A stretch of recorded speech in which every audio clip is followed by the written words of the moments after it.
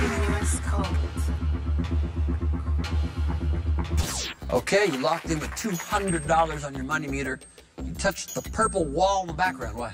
It's a new coat of paint. I mean, you didn't even look at these coats though on the front. I don't know if they're, I don't know if they're new. This camel hair coat looks very new. You can tell because the woman looks so angry she spent so much money on it. Yeah, that was expensive. But I do grant you the point that you can't tell for sure. The man in the background is painting fresh coat of paint on that purple wall. Why it's purple, no one knows, but you did get $200. Nice. Idiotest, all new Wednesday, 10/9 Central, only on GSN.